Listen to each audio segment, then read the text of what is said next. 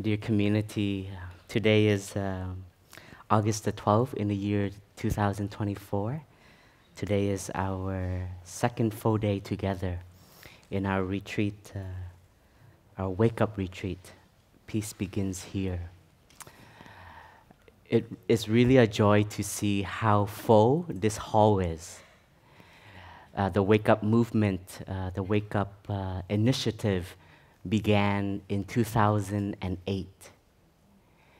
And it was our teacher's awareness that spirituality is a very important foundation for all of us to have in our life.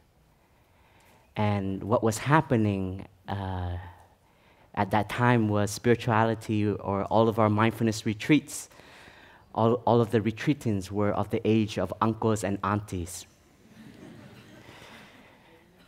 and some grandparents. And we need the elders as refuge and those who have a lot of experience. But also our teacher realized that the youth are also the present and the future.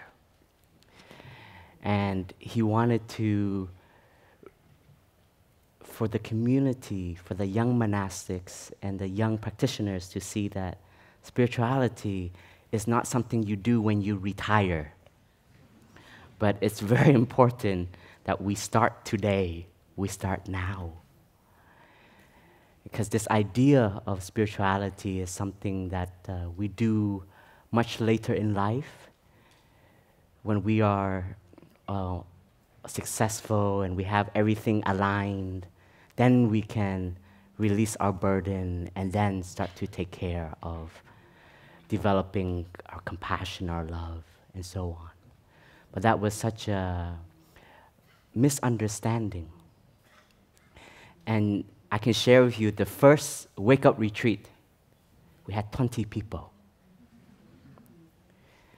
It was first in Middle Hamlet, and then it shifted to Shanghai for like 40 people, and then increased 60 people in Upper Hamlet. And you know, sometimes it may look like it's not successful. And our teacher, he said, every year, keep doing it. Consistency, building the foundation, and entrusting yourself in all of the potential seeds of the youth will understand and will see the need for coming to invest in our spiritual home. And when I say spiritual home, it doesn't mean this meditation hall. It doesn't mean this Plum Village. But for us, our spiritual home is in our breath, is in our steps, is in the way we look at each other, and the openness that I generate to see you, to be with you. So for us, spirituality is very deep, and it's always present, it's always there. It's just like the seed of awareness in each and every one of us. We all have the seed of enlightenment in us. And we all have the seed to understand. These, sometimes we call them as our big potentials. We have a lot of potentials. But with all of the seeds like of enlightenment and awakening and love and joy, we also have, maybe we call them negative seeds, like our frustration, our anger, our habit energy of running. But in our practice, we learn that these seeds that we can consider not our greatest qualities, not as enemies though, not as something that is that doesn't have potential to enrich another quality in us.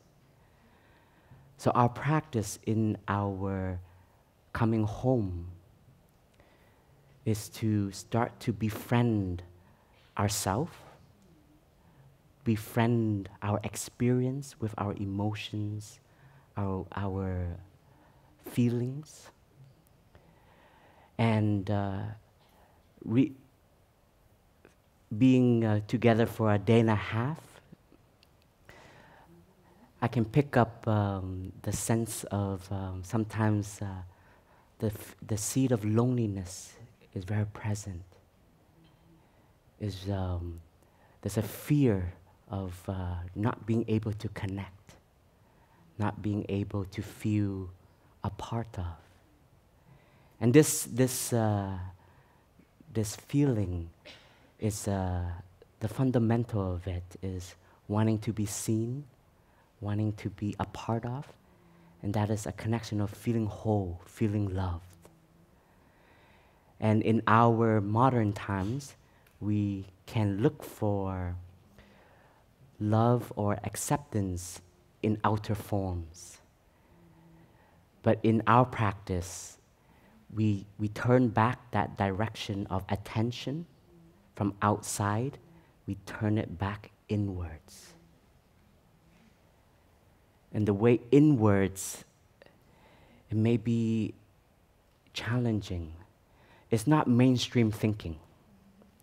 Mainstream thinking is like we get more, we get more positions, we get more recognition, we achieve more. And this mindset has entered into at least my mainstream of way of thinking, how I was educated, how I was brought up. Everything can be a competition in order to feel more superior, to feel recognized and to feel maybe whole in my being. But I've met a lot that have reached those maybe goals in their life and are very successful. But there's still a very deep void, and there's still a dark hole in them. And a part of this journey for looking for appreciation and acceptance outside, first of all, I just want to name it, and I just want to say it's totally normal. It's totally a part of being a human being. It's because when we were in the womb of our mother, there was care, there was attention. It may be the most comfortable time, protected, nourished. We didn't have to breathe. Our mother breathed for us. We didn't have to eat. Our mother ate for us. We didn't have to drink. Our mother drank for us. So already when we manifested as just a little seed, we were already taught of what being held was, what being cared for was. So in each and every one of us, the seed of love is also very present. But as we enter into the unknown, we made our first breath. We had to do it alone.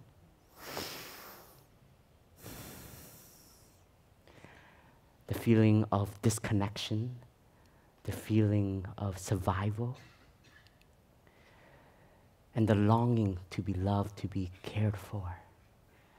And some of the wise ones, they call this the original fear, the moment of separation, and the original desire, the desire to be loved, the desire to be held, the desire to be seen, and to be told that you are not alone.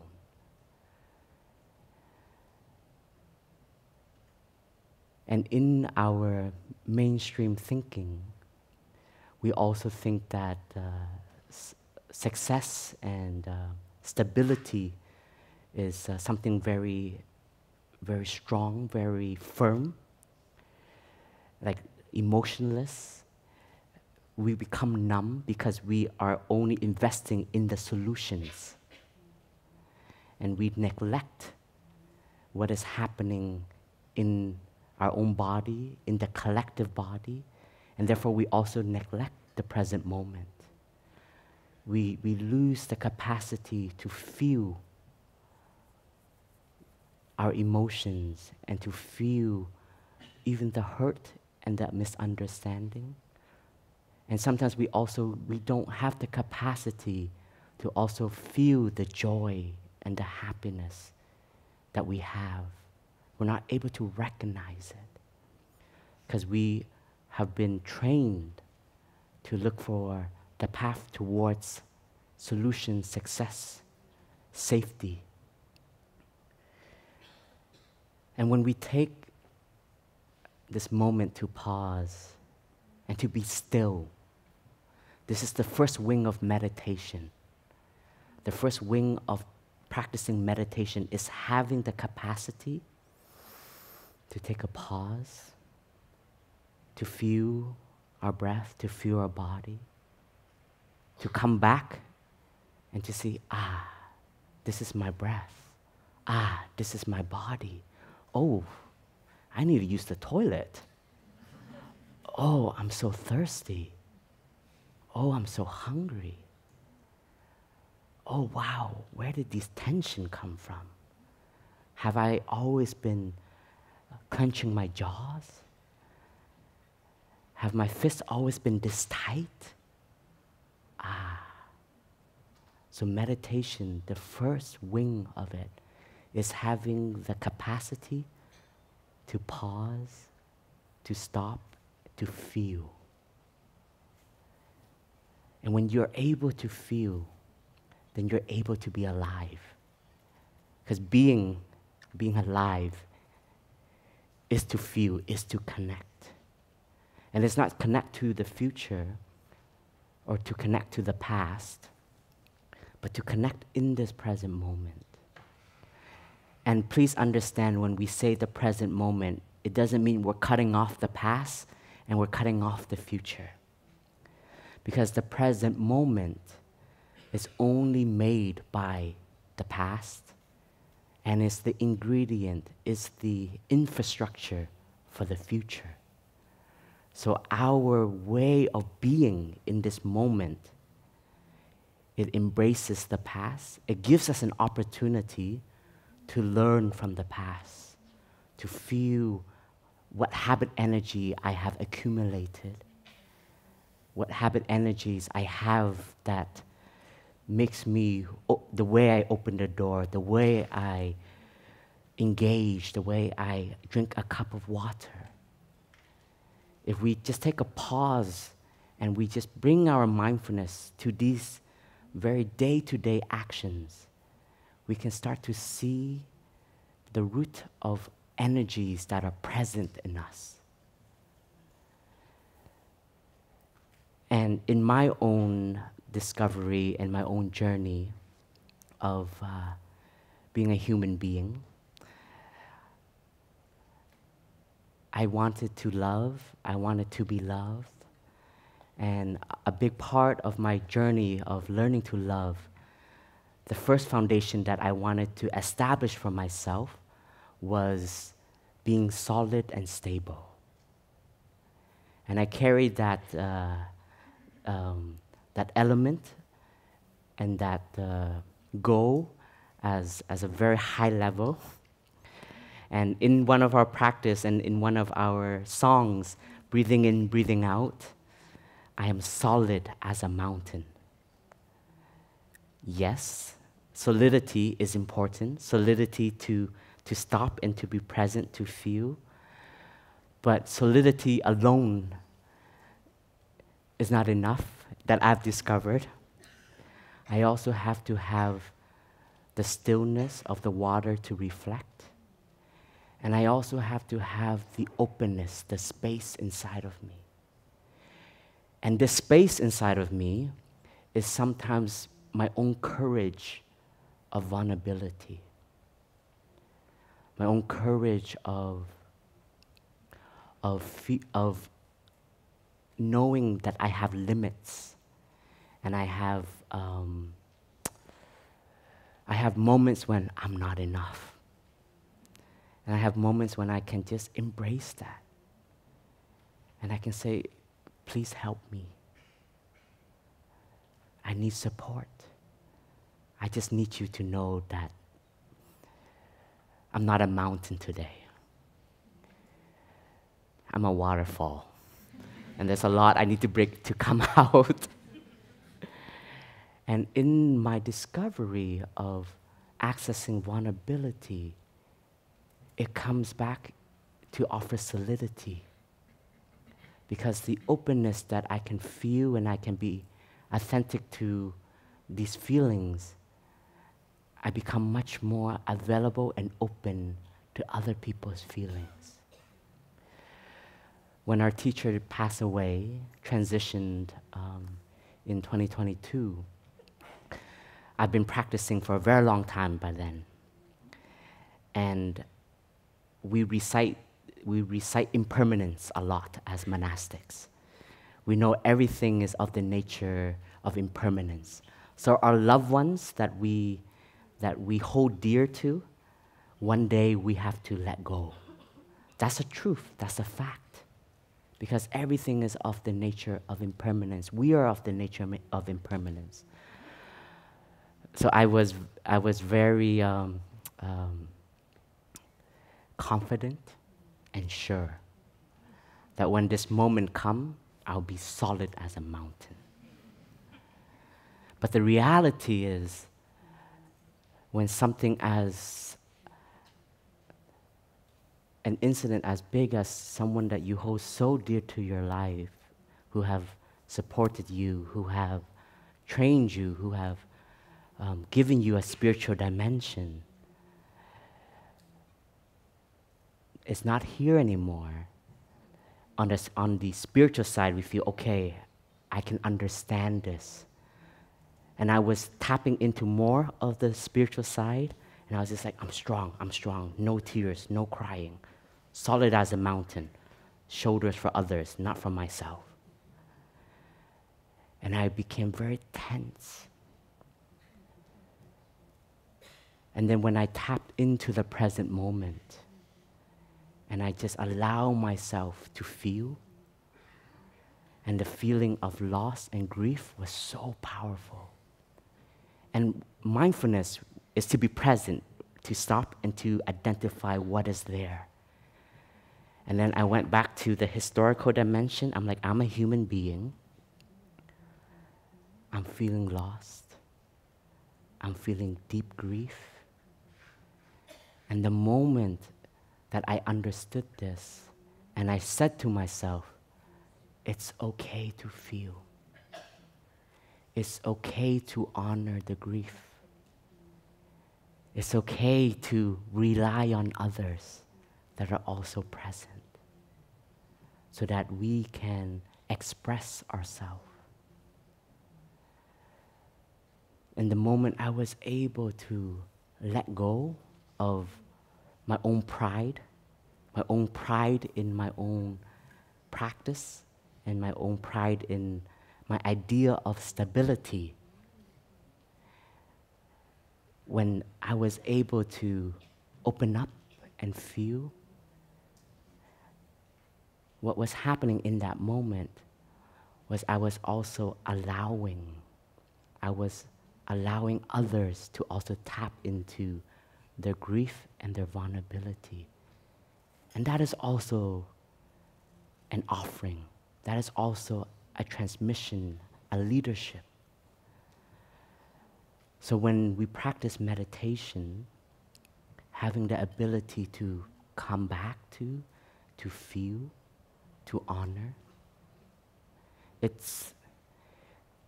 sounds very simple,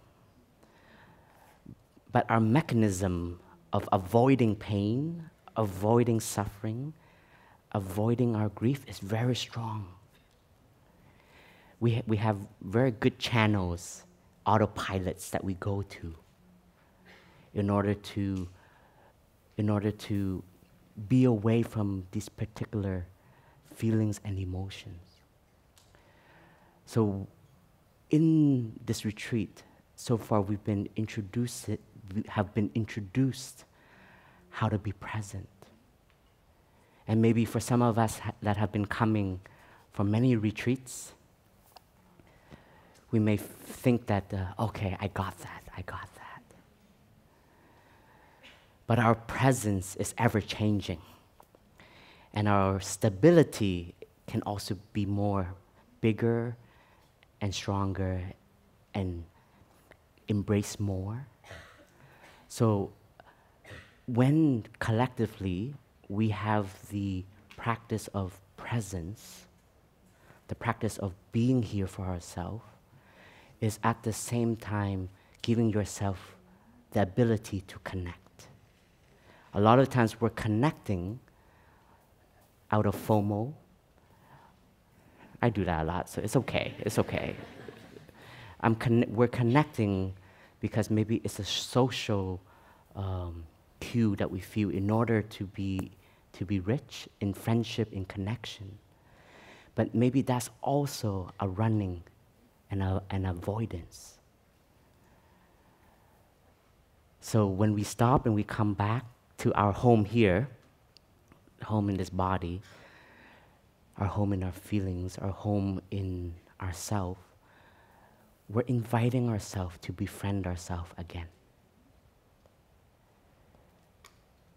Your breath is your friend. Your steps are your friends. Your capacity of stopping and embracing yourself is your friend. It's wonderful to have also friends, humans, but also trees, cats, dogs, and so on. But in the spiritual practice, the breath becomes a very intimate friend that we can befriend. And as long as we are alive, this breath accompanies us.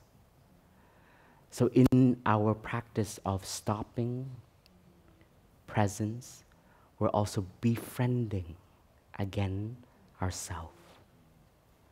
So let us listen to a sound of the bell. Let us invite our friend. Let us invite ourselves to be a friend with our breath. Let us be present for the breath. Let us just feel the breath. We don't have to think or force the breath.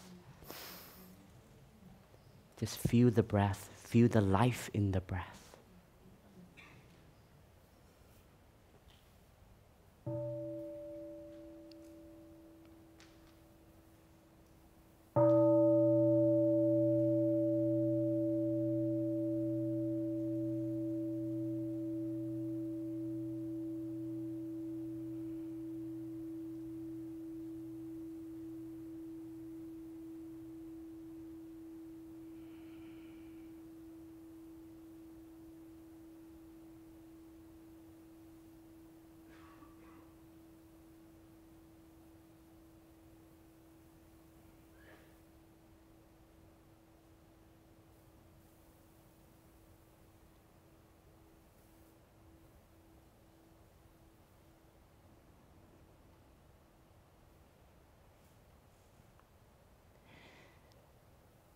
And when we are listening to our breath and we're present with our breath, we're starting to look deeply into the breath, into life, into the present moment.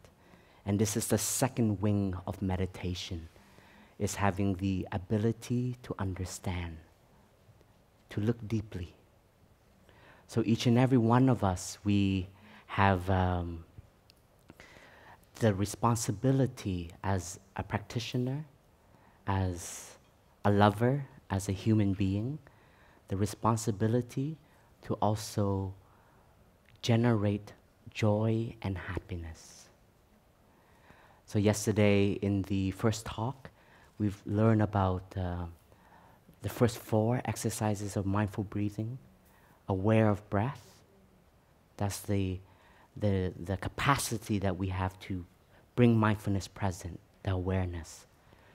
And then we want to concentrate and stay with the mindfulness so we become one with the in-breath and the out-breath.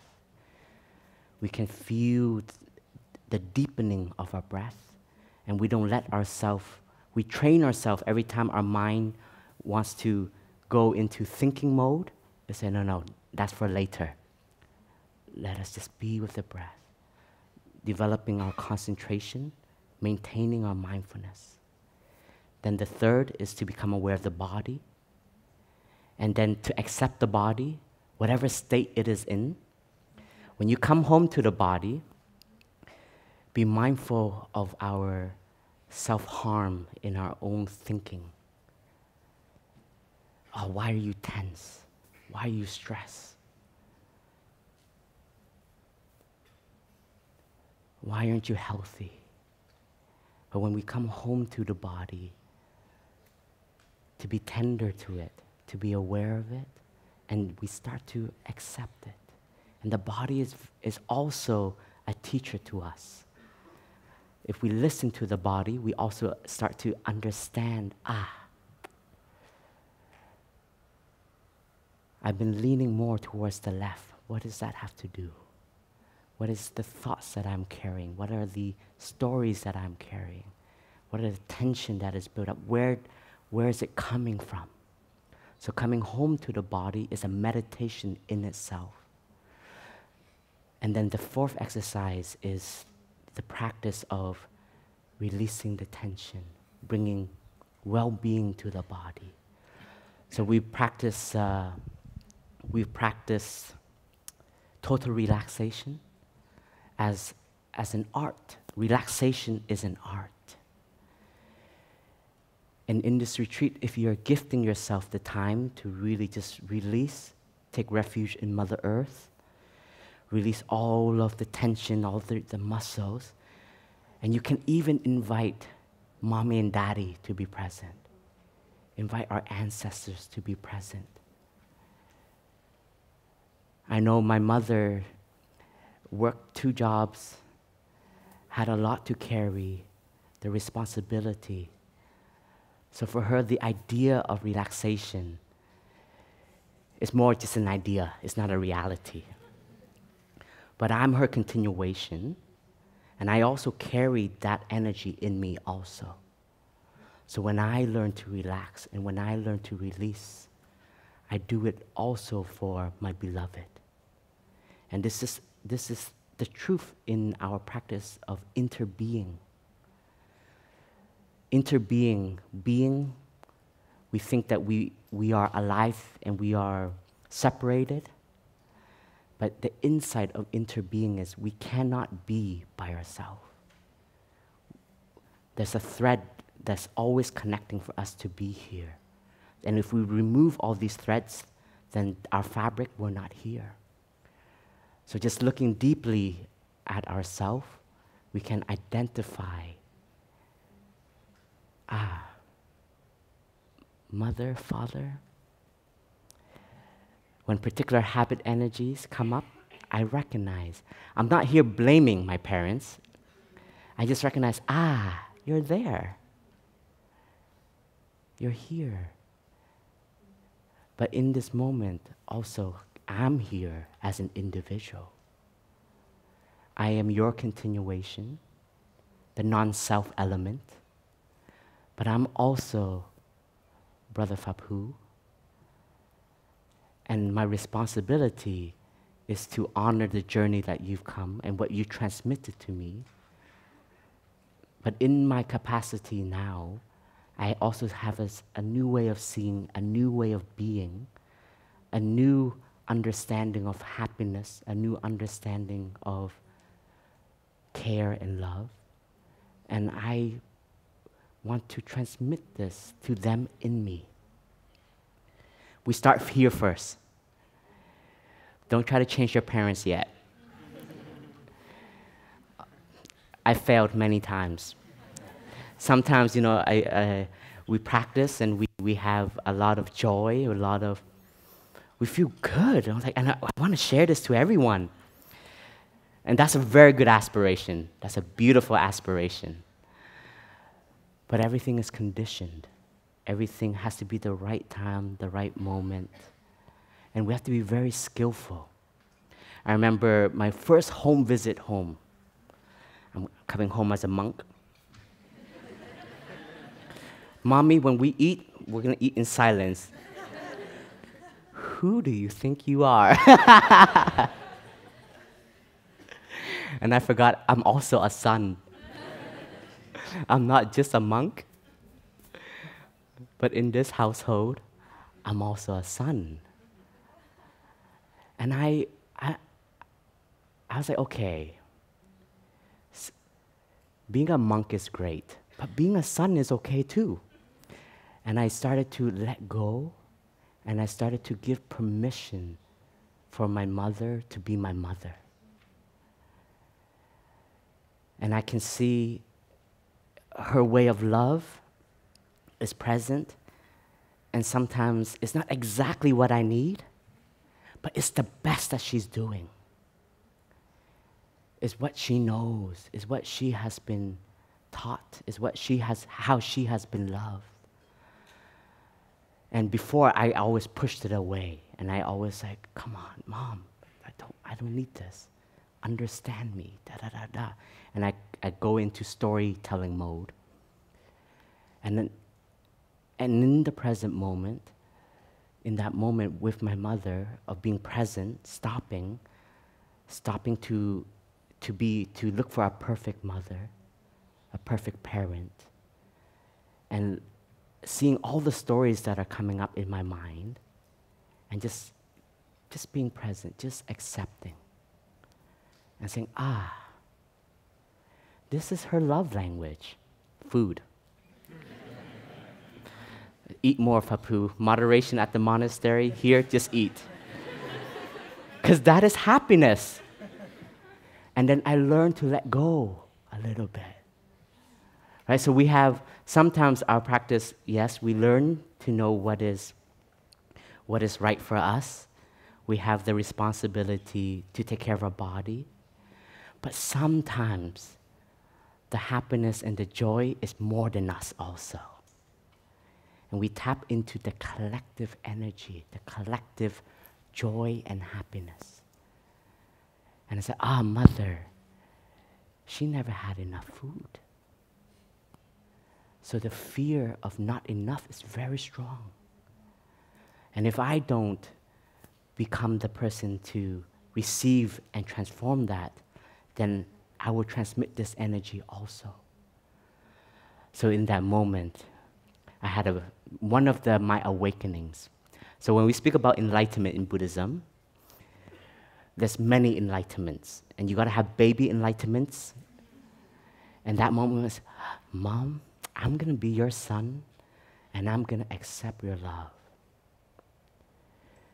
And when I was able to have that insight in me, I had so much joy. I had so much joy. And my way of being with my mother became much more flexible. And I had a lot of understanding. And trust me, a lot of buttons were pushed.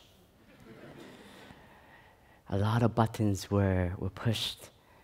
And instead of being annoyed every time that energy arises, that's my bell of mindfulness. Back to belly breathing.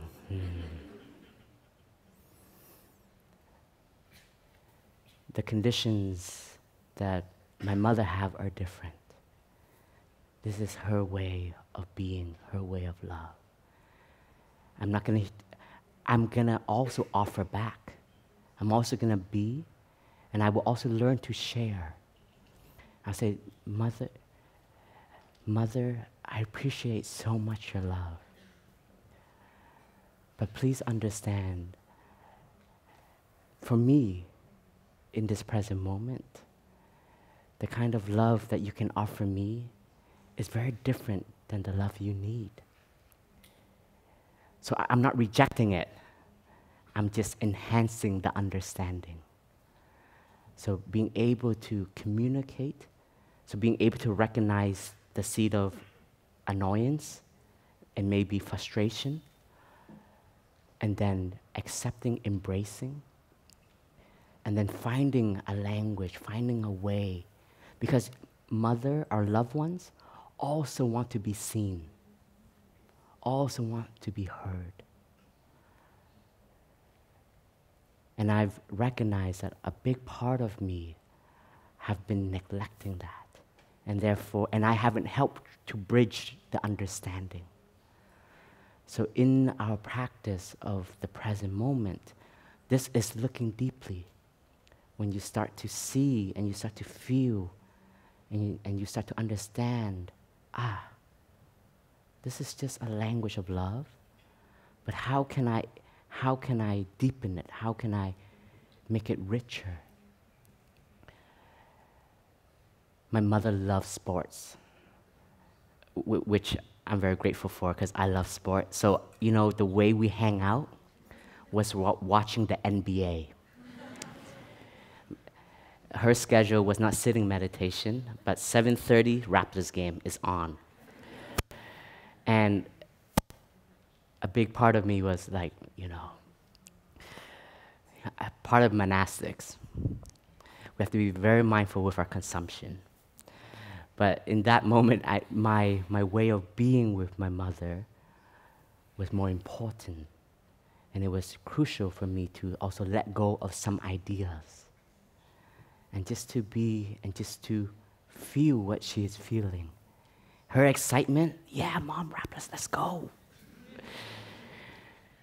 Talk about trades. I can't believe my mom knows all the players, and we talk about trades and everything. But it's just like these, what I have discovered as a practitioner is these little things of connection, of relating. That's the first gateway in. And my mother works so much, so her shoulder is always very tense. And I found my love language to my mother. Mother, would you like a massage? Oh, yes. NBA, deep tissue massage. Mom, how are you? Mom, I know I live away most of the year. Do I fulfill you as a son? Do I make you feel lonely sometimes? Yes. When you went to become a monastic, sometimes I felt like you abandoned me. Oh, I'm sorry, Mom. But in this moment, I'm here. I'm here for you. In this moment, tell me, how is your journey coming here? How is your journey coming to Canada? There's so much I want to learn. I want to know more about you. Oh, Mother had 2 jobs. And Mother never told you. But Mother had a miscarriage. Mom, say more. Yes, you were supposed to be an older brother. But in the early days, we didn't have enough. So I worked a lot. And I had a miscarriage. So sometimes I feel like we're missing somebody in the family. Oh, wow. And for myself, in that moment, I recognized a very deep void in me. Because I was supposed to be an older brother. And when that seed that didn't manifest outside but manifested in my mom, already I was an older brother. And there are some things that are deeper than language, the feeling. When a new element manifested, I was upgraded to an older brother.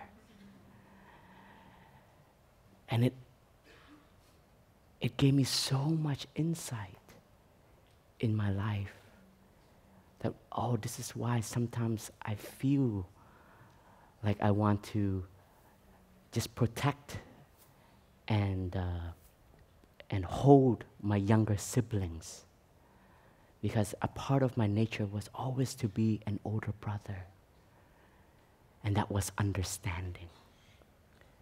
And in that moment, I said, Mother,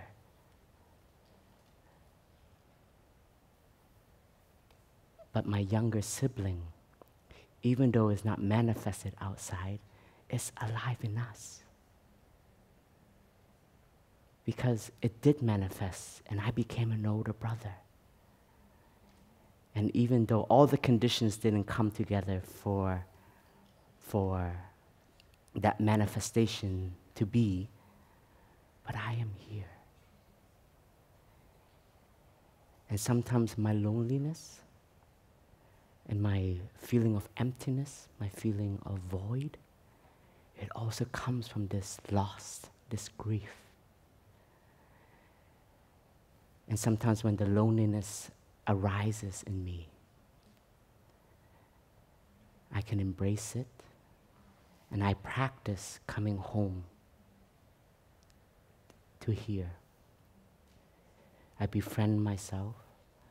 I see that inside of me, my younger sibling is here. I know my ancestors are here, my spiritual ancestors, my community. And you can tap into the collective in your own self. And this is a very important element that we would like to share for each and every one of us to invest in. This foundational presence, this understanding of connection. Maybe we feel alone as a physical, but when we tap into the spiritual foundation, we're not alone. We've had many great friends come along to support us. Maybe our parents weren't the condition that taught us love.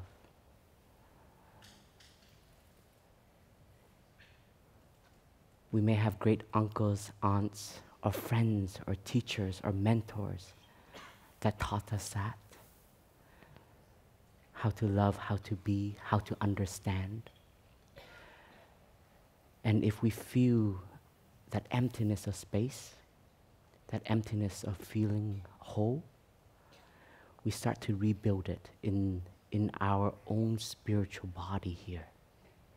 We have a physical body, but we also have a spiritual body. And every time you're able to stop and to come home to, you're tending to your spiritual body, your spiritual home. And your spiritual home can be a refuge for yourself, but it can also be a refuge for so many. And many here, not just the outside physical humans, but many also from our past, our ancestors, even our society. So coming back to our responsibility of being able to generate joy and happiness, it is important because maybe when we hear the word joy or happiness, we may have a reaction. Because our happiness may be an idea that is very far away. But our practice of coming back to the present moment is to recognize that the joy and happiness is actually very present. We have to have the creativity, the artist within us. We're all an artist. We're an artist of this present moment. Are we able to highlight what is bringing us joy right now? It may be very small,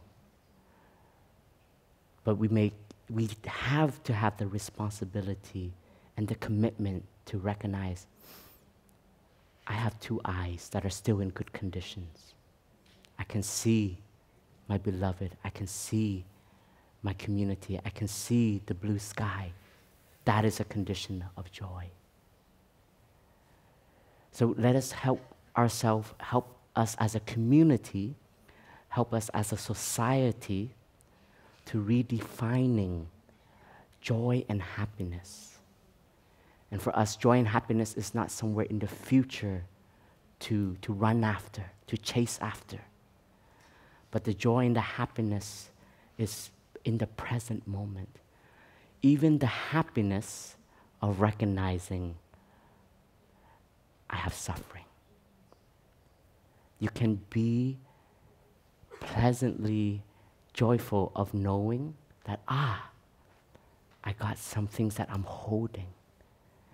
And I'm going to care for you, don't worry. But I'm also going to take care of my well-being.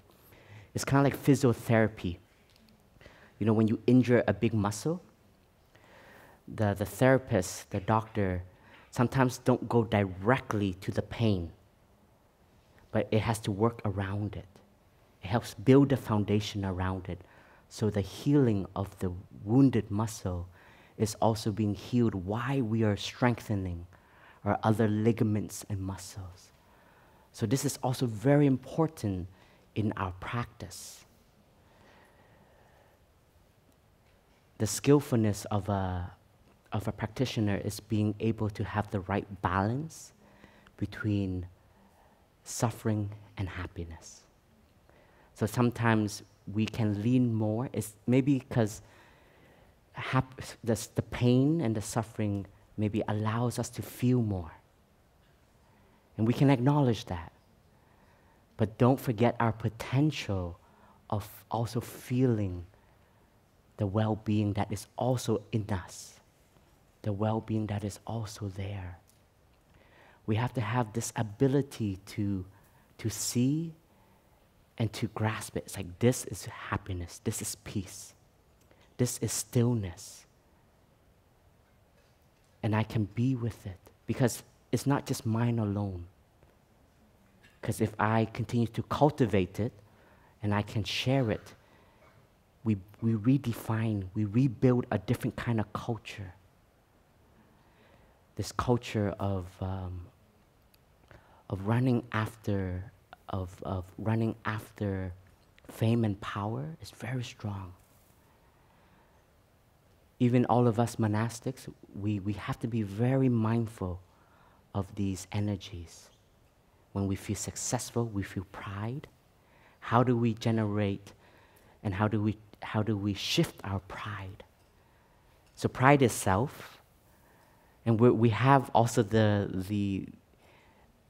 we have the right to also feel that we're doing something good. But our practice is from the pride, we shift it to gratitude. Thanks to all of the conditions that have come for me to have this capacity, this skillfulness, this talent, this way of being, it's not just mine alone. It's coming from so many different sources. And then we shift our happiness and our pride, and we call it sharing the merit. We share our success, we share our joy, and we turn it towards gratitude. And gratitude is a very good nutriment for us. Let us be grateful for this sound of the bell. Let us be grateful for this breath.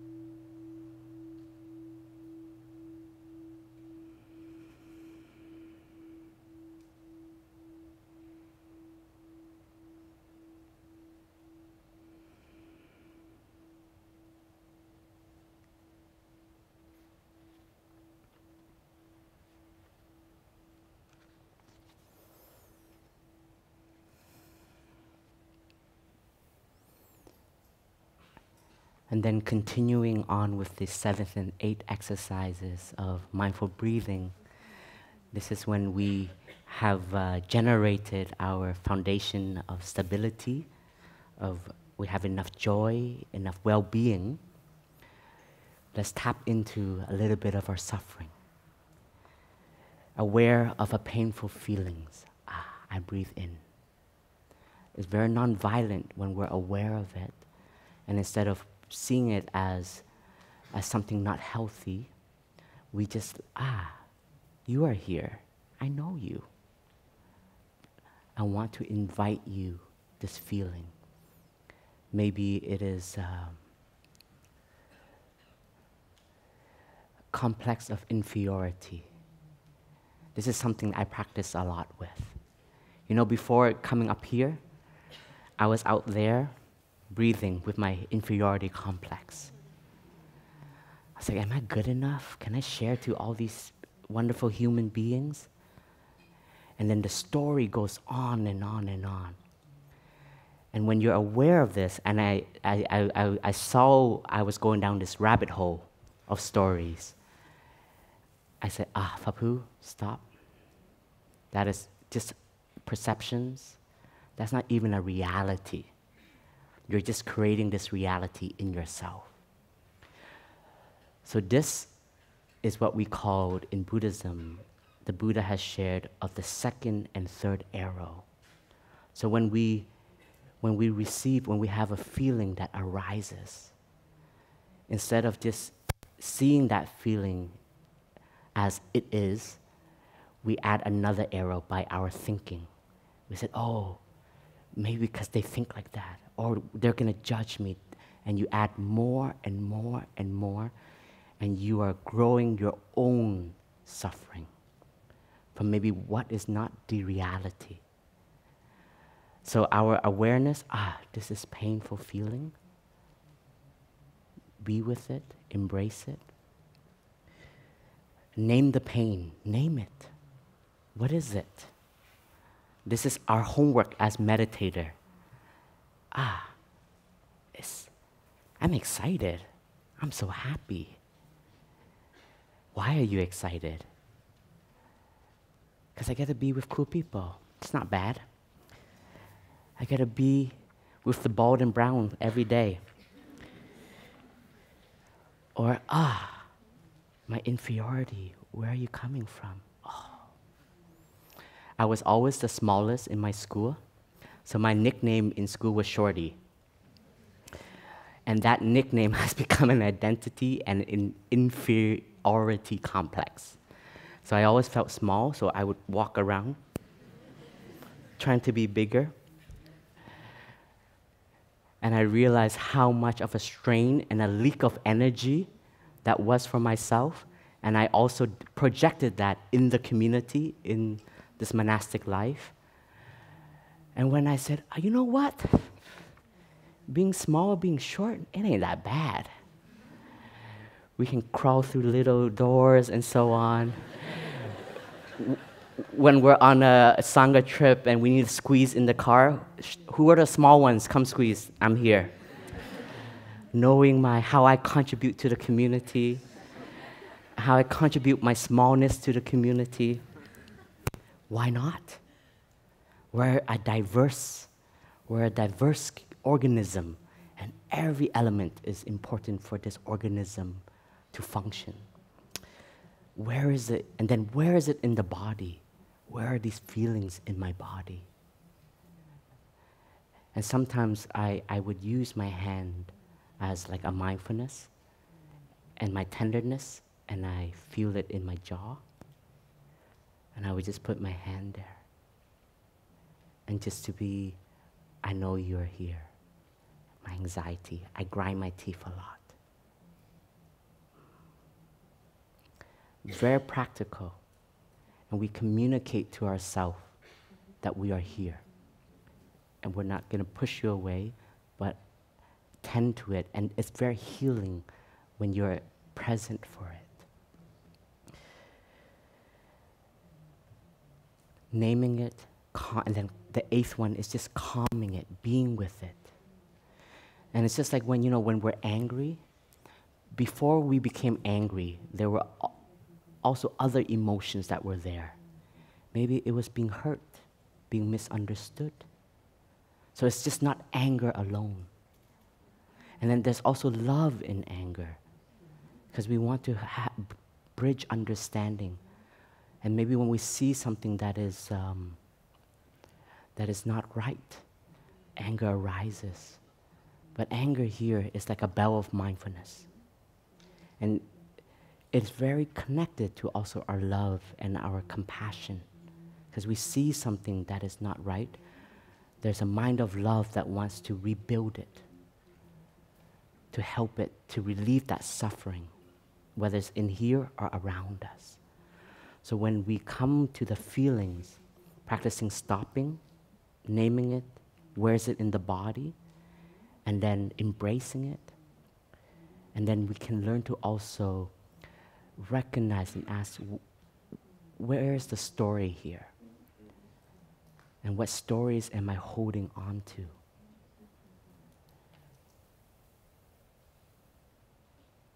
This is a very deep practice of letting go. We've experienced a lot, and sometimes we hold that same story toward that same person for 10 years. And we don't give the opportunity to see that person as a new human being. And also the stories we hold for ourselves. Check in when there are strong feelings and emotions that we hold on to, because that story itself may be holding the pain there. And check in this present moment. Is there a new story that I can generate? Because you're a new human being. You've grown, you've matured, your understanding has also developed. And some stories are helpful to remind us of the suffering of the past. But the story is not there to hold us down and imprison us. Because as an artist in the present moment, we're all drawing a new past today. And as an artist, we're building something for tomorrow. So how we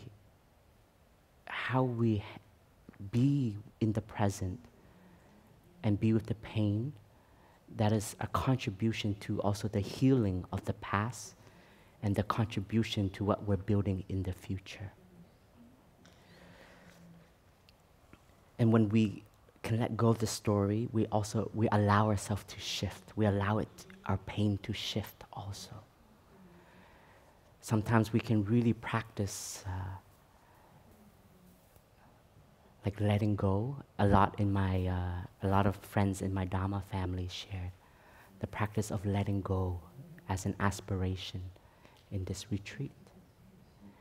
And there's a letting go in the stories, but there's also the letting go of pain. There's letting go of also expectations that we have for ourselves, so that we can be fully present here and just allow yourself to be you in this moment. Your parents are in here, but they're not around us to tell us what to do, what not to do.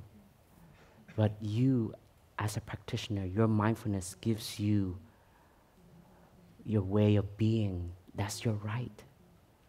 That's like your will, your free will of understanding your breath, understanding your actions, and understanding how holding and caring for is also healing.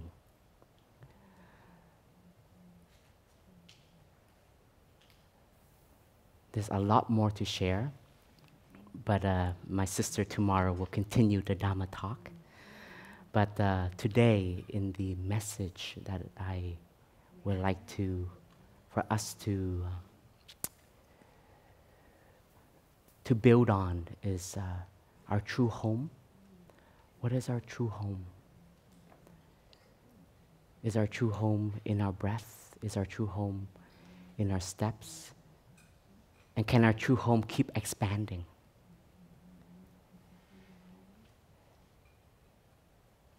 And then how to also be mindful to generate our joy and our happiness, to identify it. Don't look for big things. The gems are already around you, inside of you.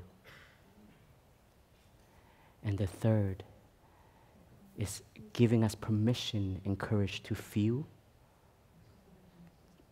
the pain, emotions. They're a part of us. And when we feel it, we can learn so much from it. So we would like to end with a song written by Brother Bao Tang, Brother Treasure. It's, are you here, brother? Ah, there you are.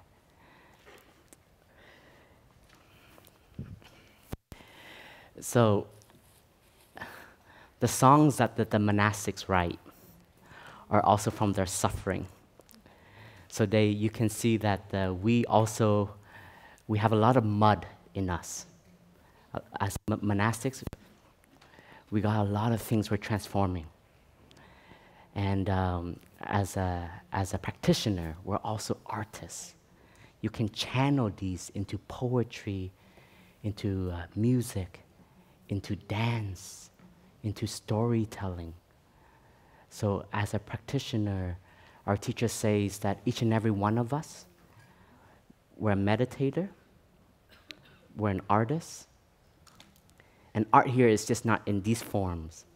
Just how we handle the present moment, that's an art.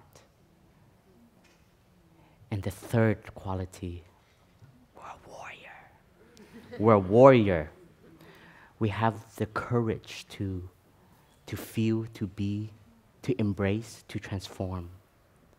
The warrior inside and the warrior outside.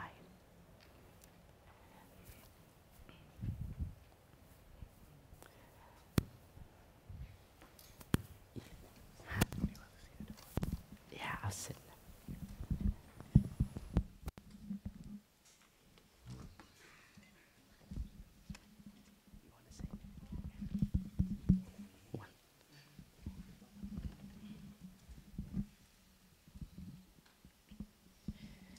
So this song, written by Brother Treasure, is called Loneliness.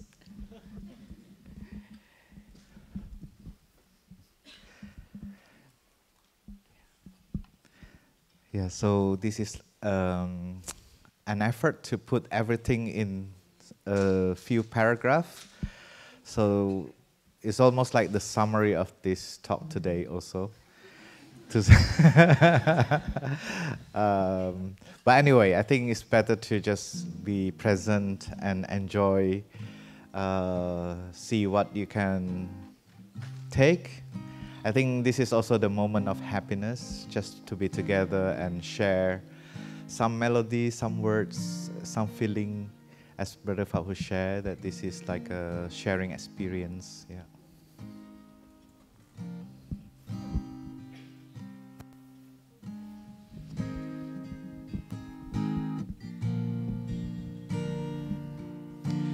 Loneliness is the sickness of this time.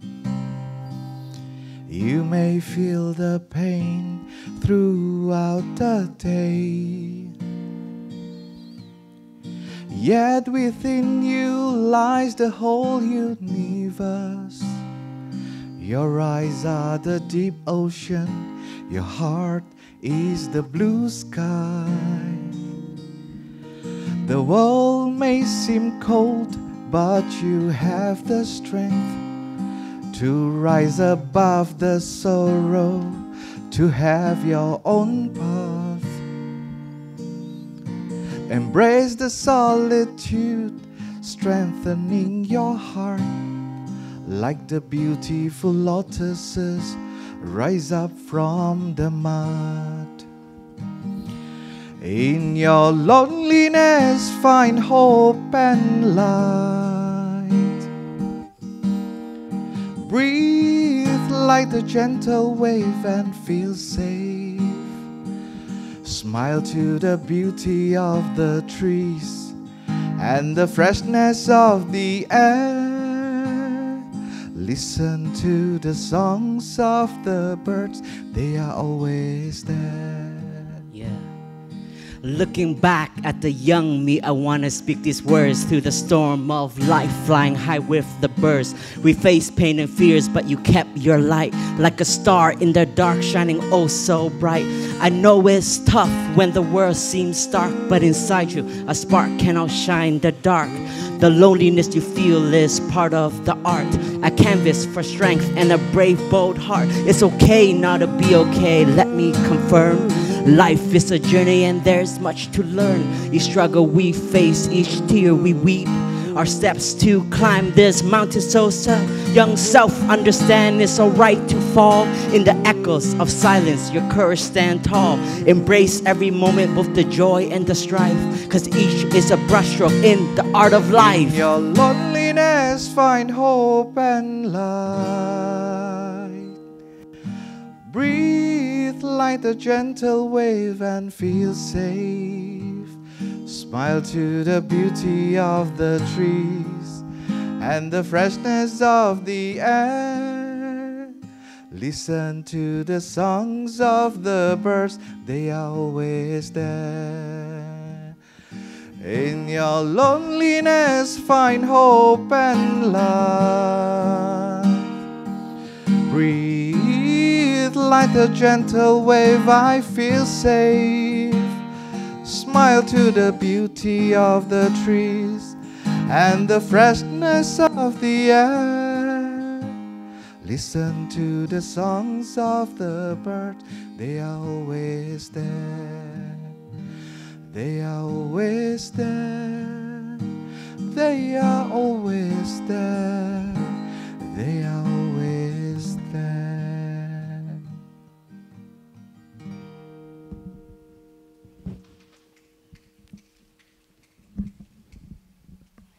Thank you, brothers. Let us listen to 3 sound of the bell together to end our session.